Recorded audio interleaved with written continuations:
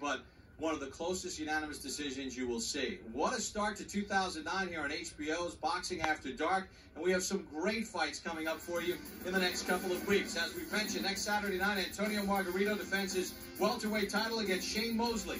How about February 14th? Boxing After Dark delivers a terrific triple header. Alfredo Angulo takes on Ricardo Mayorga.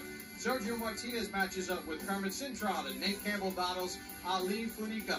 February the 28th, lightweight stars Juan Manuel Marquez and Juan Diaz face off in Diaz's hometown of Houston, Texas. And on March 14th, light heavyweight titleist Chad Dawson looks to make it 2 in a row over Antonio Tarver, who he defeated by unanimous decision last October. For all that and more, log on to HBO.com.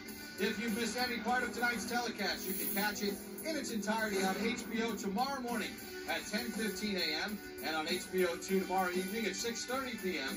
and Tuesday evening at 11:30. You want to watch this one again. Next on HBO, stay tuned for Junio. So for our entire HBO crew, this is Bob Papa saying so long from Biloxi, Mississippi.